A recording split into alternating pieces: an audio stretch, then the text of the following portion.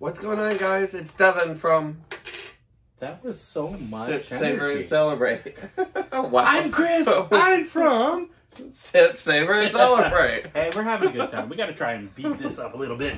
They call it personalities for a reason. Got a lot of water in here. Hey, look what we got. We've got Buffalo Trace's E.H. Taylor. You probably seen this out and around, and usually retails for $150 and above. I got my hands on it for $100. I got this on, and of course now they're not selling it for $100 on that same website anymore. From Remedy, right? I did get it from Remedy. You recall, because you watched the short. You would also know that I got this from Remedy if you were watching our channel as well. And guess what? And was liking and subscribing it. That's right. So yes, tell us about E.H. Colonel. So Colonel E.H. Taylor is just a brand. It's Buffalo Trace is the big name behind it. And so what happened is just after the Civil War, OFC Distillery was open for purchase. And so Buffalo Trace and E.H. Taylor picked it up.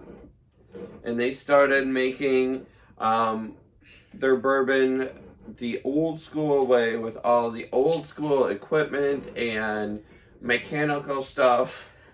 See, now you know how this looks from my angle when I'm over here struggling. This is usually your thing.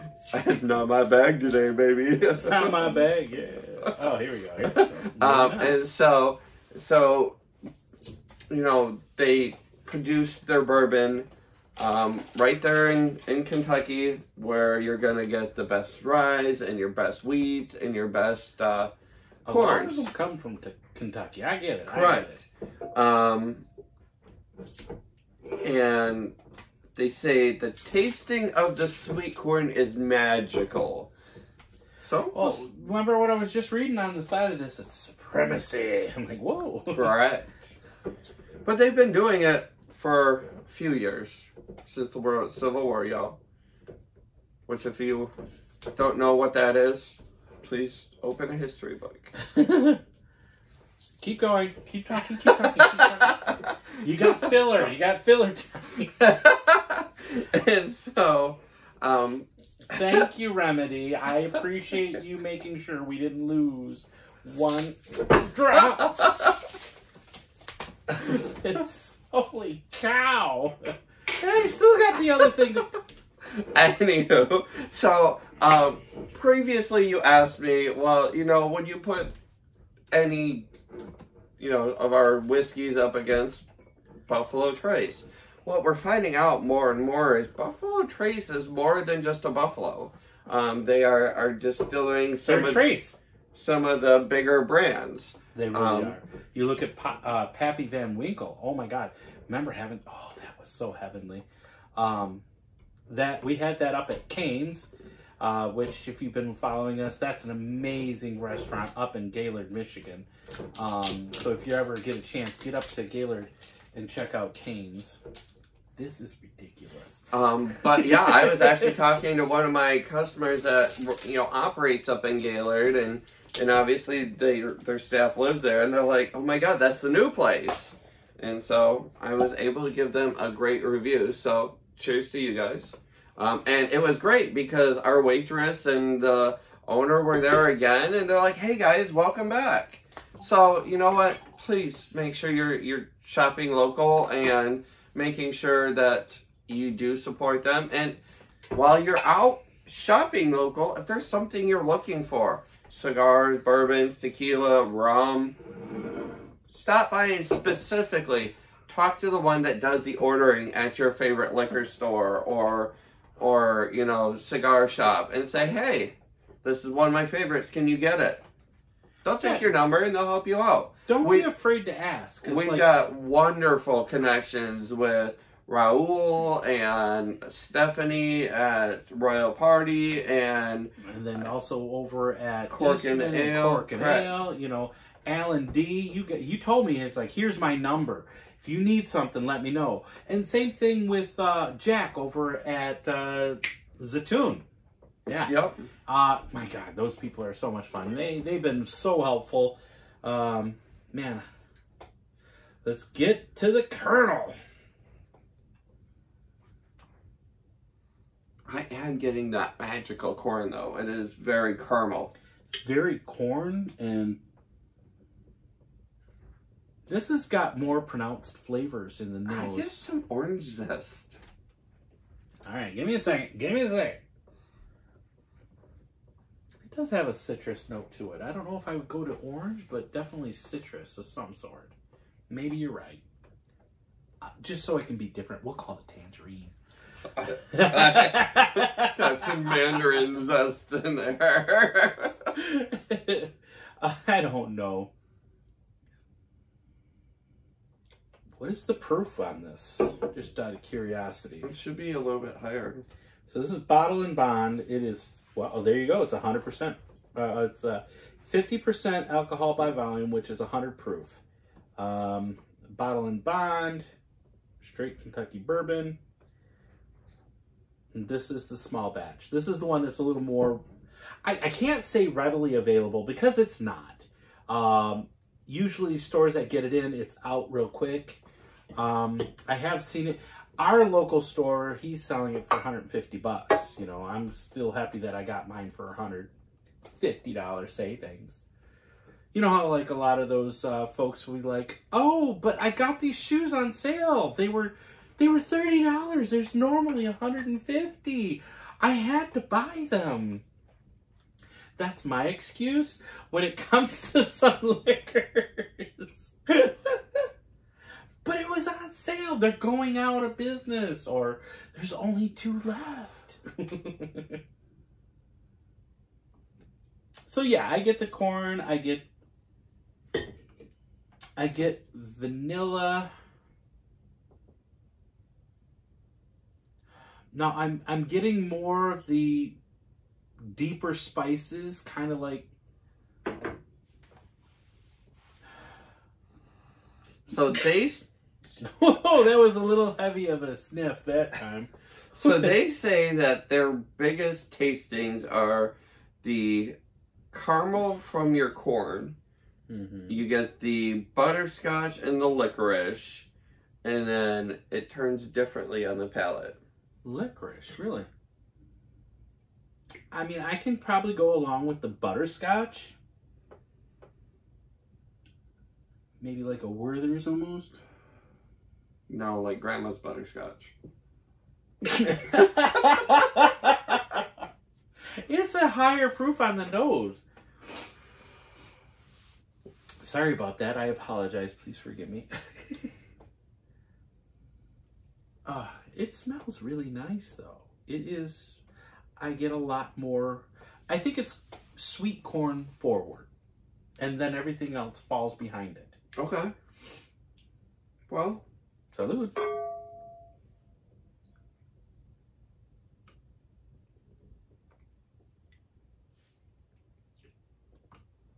Ooh.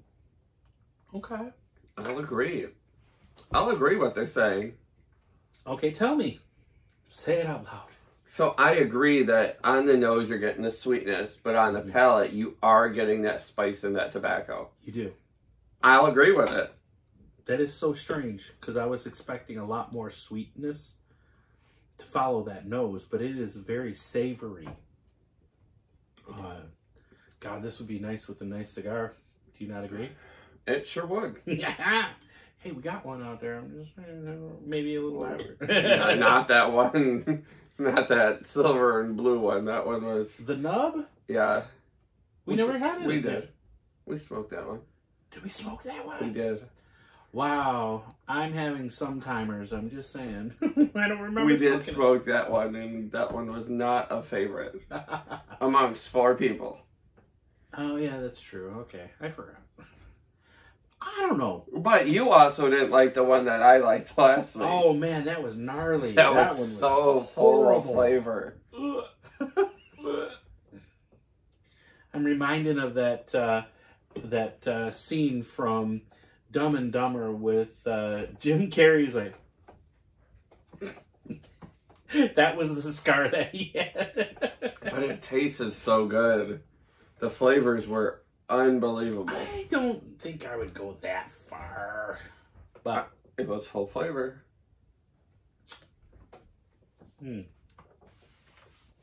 All right, so let's talk about price again. I already said that I got this for $100 and that our local guy has it for around $150. Do you feel that this is worth that? Or is this another one that's like our Blanton's, that's got a higher price tag, it's got some good juice, and it's got great bragging rights? I'll be honest, with having a Booker's and having a Blanton's on the shelf, your buddies next door tend to not have that. Same thing with the C.H. Taylor. I am definitely thinking that this is above the Blanton's. Okay. That was good, but like I said, it wasn't. Did I ever tell you who got me onto this to try and get me a bottle of that? Our buddy Raul. Raphael? No, Raul. Raul at the Eastman? No, you're right. It was Raphael. I'm sorry, Raphael. At least I know who our favorite distributor at a Tutu is. That's right. Oh, man, I was wrong. I apologize. So I'll admit when I'm wrong. I will admit when I am wrong and I was wrong. But he has been hooking us up, and I can't wait till tomorrow, because you know what? We've got a good tequila we're going to be trying out tomorrow. You got a good lineup picked out. Oh, I can't wait. It's going to be so much fun. But ultimately, hey guys, we're going to let you go. We are having a great time. Oh, I lost my little clicker. Got the clicker. Do you remember what we used to call clicker? Got the clicker. I don't think we finished our conversation real quick about where you think this rates. You know, I said that I think this is above Blanton's, especially for your price tag, because it's a little bit more flavor forward. That's why I was asking your opinion on that. I would have to say definitely. I think it has a different. It's more savorier than Blanton's is. Blanton's is a little more sweeter, so I feel like they're two different coins that I'm looking at. Okay. And I guess I would have to be, and I would choose them based on how I'm feeling. Because right now, to me, my top three, this moment, and it changes from month to month, but my top three at this moment is going to be Taylor, Blanton's, but edging out both of the Blanton's and the Taylor, I'm going to say is my Booker's. Interesting. Okay. I say that because I had it the other night. So then I guess you would be surprised if I told you Woodford 124.7 followed by EH and then Underground. I would be really surprised by that. I would be surprised by that because I guess maybe I'm basing mine off the hype. Maybe that's me. Okay. Because, you know, I did like the Underground. I thought that was great. I did like the Woodford. But, you know, maybe it's my mind playing games with me on that the Taylor, the Booker, and the Blantons have such cred. You know, they've got the cred. Right.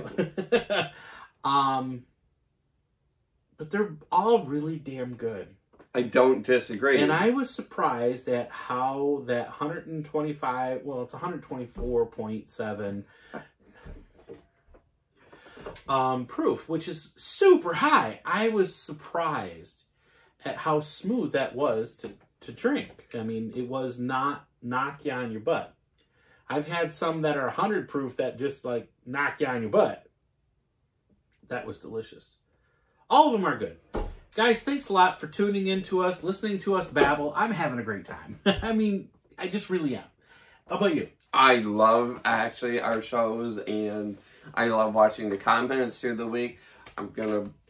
Usually I'm up on the comments. I know what's going on, but guys, these last 2 weeks, I've been crazy busy with life and the twists and turns and work and all that stuff. You know, it's harvest, and so busiest time of the year for us.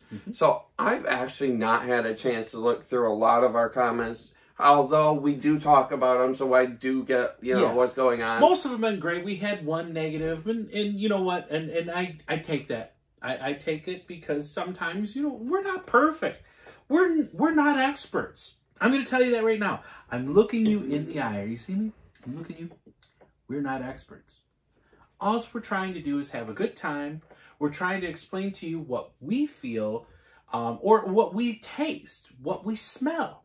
You might taste or smell something different. And that's all we're trying to do. And having a good time. Maybe we put it on tape, put it out there for the world. And by doing that, yes, we open ourselves up for some negative. Thankfully, most of our comments are all positive and reassuring. And yes, we're going to be having a couple negative out there, and we'll take it. And I appreciate you making a comment, taking your time to at least watch us. So number one, thank you for watching us, whether it's yeah, we couldn't do it without you.